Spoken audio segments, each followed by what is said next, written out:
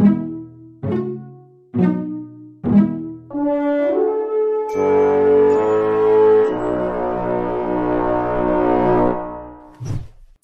mission is to educate and enlighten the general population on gay, lesbian, bisexual, and transgender issues.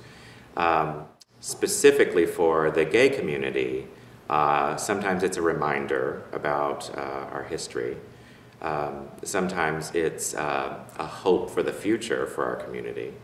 But more times than not, it's educational and enlightening for the whole community. One of the points made in the play is that even in our own community, we're very diverse people. We have gay men, we have lesbians, transgender, bisexual. One of the main characters talks about all of the various alphabet soup, as some people in our community call it, GLBTQ, IA, you know, all of those things. We've even added an extra Q, I think, now. And, you know, the point she tries to make is if it did rub off, how would we know what was rubbing off on someone, you know? And I often joke about the gay agenda.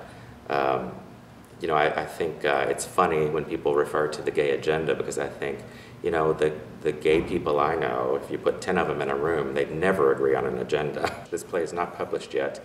And I don't know if it's Sandy's desire to even have it published.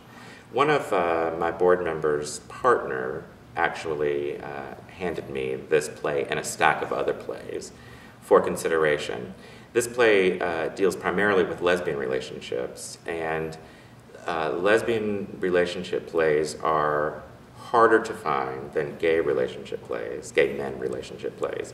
And so I think I was probably bemoaning that fact one night at dinner at her house, and she handed me a stack of lesbian plays. And this was one of them that sort of struck me as a really good sort of relationship play. I told the actors when we first started rehearsing this play that to me it felt like Ozzie and Harriet for the 21st century. You know, thinking about Ozzie and Harry and perhaps their friends coming over for dinner, or relationships that have gone awry. And so that's sort of conceptually where we started. She's an actress, has done a lot of work, I think, at the Sacramento Theater where this play premiered.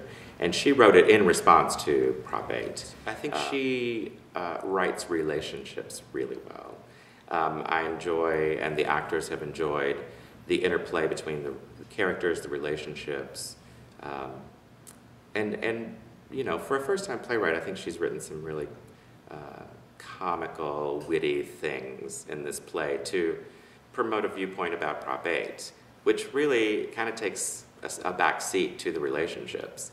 You know, it's really important to me for Pandora to present gay people in a normal setting. Because really, if there is an agenda, the agenda is that we just want what everybody else has.